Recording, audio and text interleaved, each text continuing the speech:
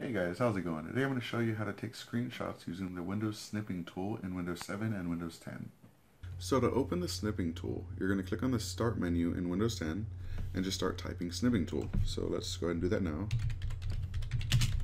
And you'll see it comes up as a desktop app. Now on Windows 7, you're going to have to go to All Programs, go to Accessories, and then click on Snipping Tool. It's just in a different location. Now once it opens, it's very small and easy to use. All you have to do is click on this little new snip down arrow, the drop down menu on the right side. Click on that and choose rectangular snip. You're not going to want to use freeform, window, or full screen for this because window and full screen are kind of redundant anyway, since we have the print screen function on most keyboards, or function print screen in some cases on laptops. But we just want to use a rectangular snip because it's most useful in this sense. So let's go ahead and do that, and you'll see that the page turns a little bit wider so you can see exactly what you're going to be taking a screenshot of. And once we go ahead and do that, once we let go of the mouse, we have a working screenshot. And we can use the pen here to draw on it. We can use red, blue, black, or a custom pen with any type of thickness or round or chisel tip. There's also other colors we can choose here if we really wanted to. Let's stick with red, and we'll leave it as a chisel tip. And as you could tell, you could draw whatever you want. And we'll go ahead and delete this and take a new screenshot. But let's take a screenshot that actually be useful. So let's go into Chrome, and the screensaver is great. So let's open that up and go to the snipping tool. Now let's say we want to take a snip of this on the right side, the stars of the screensavers, and let's copy that. Great, so now we have a useful screenshot. Now what can we do with it? Let's go ahead and go to the highlighter. It's made really nicely. It's with that chisel tip or the rectangular tip again, and you can highlight whatever you want, like Leo Laporte, Kevin Rose, Alex Albrecht, Sarah Lane. These are some of my favorite characters. Patrick Norton's great. Kate Vitello, like, I just highlighted everyone because I love the show. But, that's what I'm trying to show you. But another great thing about it is each one of these is in its own layer. It's not like paint, how it used to be when you had to, when you erase something, you literally had to scrub through and erase it.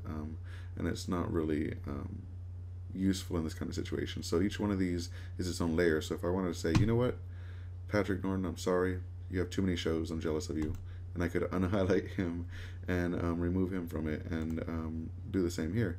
And that's really great because maybe you wanted to change your mind or something. You don't have to go back and reread the entire paragraph to find out what's interesting and what's not. You can just kind of go through and erase each one individually as you get to it, or whatever you want to do. But let's go ahead and highlight some of these again. Let's just do that.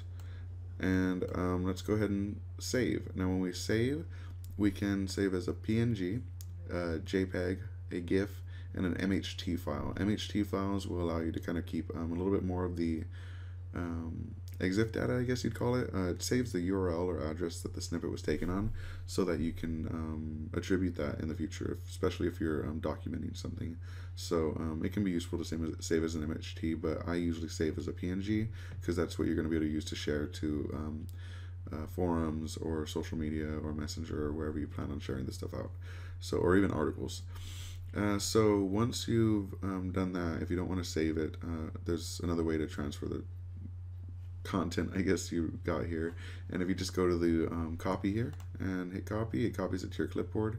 And you can even open up programs like Paint or Photoshop or whatever you happen to be using at the time, and even paste it in here to be used. And it retains all the formatting it had before. You won't be able to deal with the layers anymore, but obviously, but it's a great little tool. It's a lot better than having to hit print screen, paste it in Paint, do a little cropping and all that stuff beforehand, like the old days, or maybe I was the only one who did that. But that's it for this. It's the snipping tool, available on Windows 7 and Windows 10.